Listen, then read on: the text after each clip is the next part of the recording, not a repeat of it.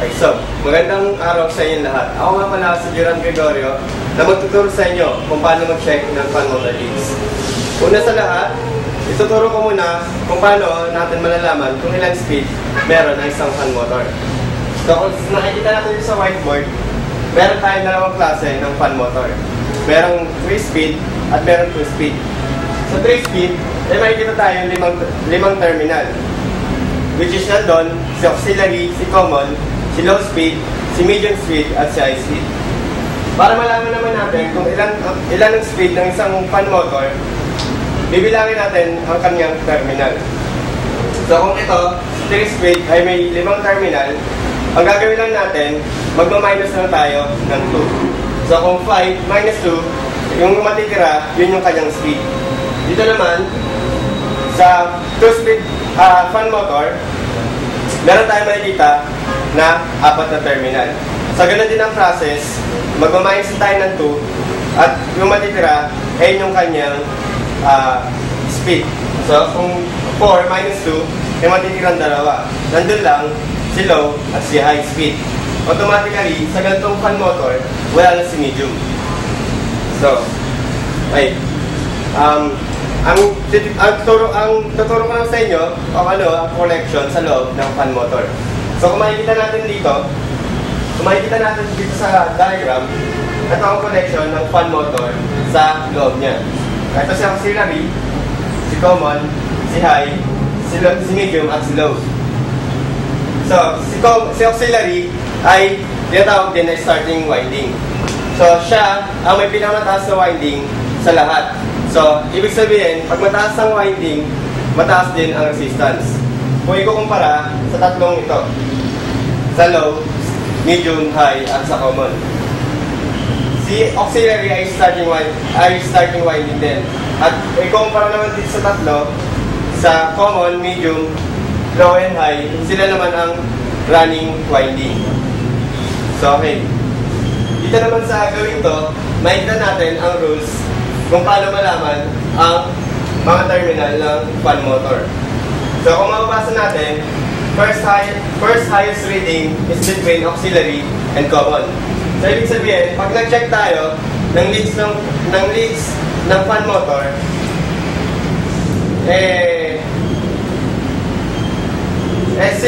sila ang makukuha natin na may mataas na resistance. Next dyan, second highest reading is between auxiliary and low.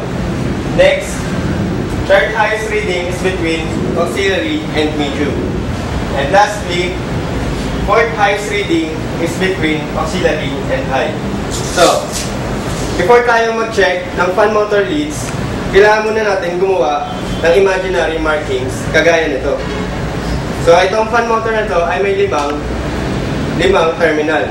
So, after natin gumawa ng imaginary markings, kailangan naman natin gumawa ng combination sa mga terminal nito. Katulad ng santo.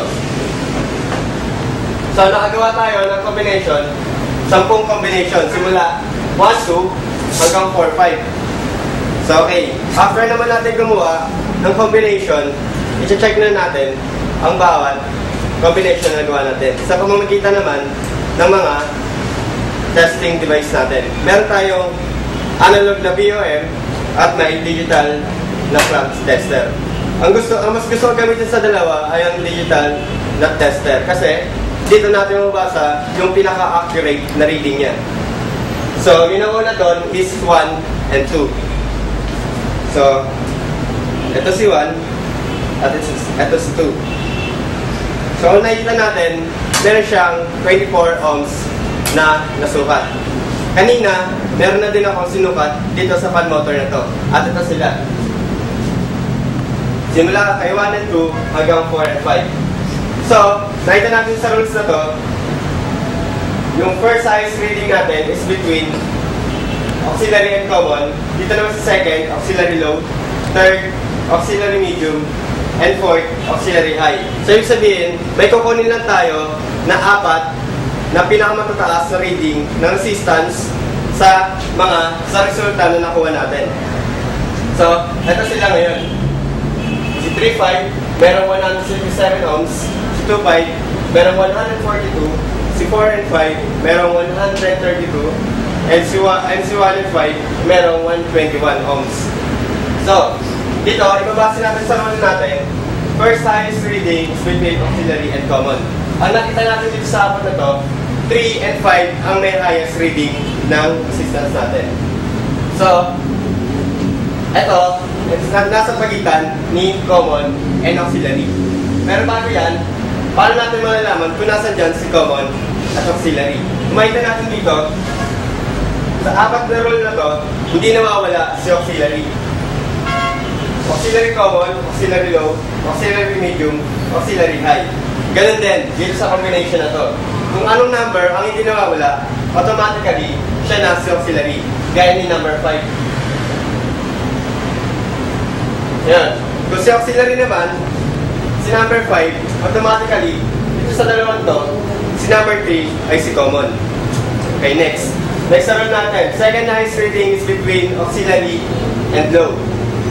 So dito, 2 and 5 is the second highest reading natin. Kung si 5, si auxiliary, then, yung number 2 natin ay si low. And next yan. Next na natin. Third highest reading is between medium and auxiliary. Ganun din, may nakuha tayong 132 ohms at ang auxiliary natin, si number 5, nandito pa din. At ang 4 natin ay si medium. Next yan. Yung last na rule, yung fourth highest reading is between auxiliary and high. So, meron tayong 121 ohms na nakuha. At nandyan pa rin si auxiliary, which is number 5. Then, yung natitira, number 1, is si high speed. So ngayon, nakuha natin kung sino-sino ba ang mga nasa terminal na to. Nalaman natin kung sino, si auxiliary, si common, si high speed, si medium speed, at si low speed. Kaya hindi na kayo mag-aalangan pang mag-wiring sa ating air condition dahil alam nyo na ngayon kung paano sila i-check. Sana nakinig kayo ng mabuti at salamat sa inyo.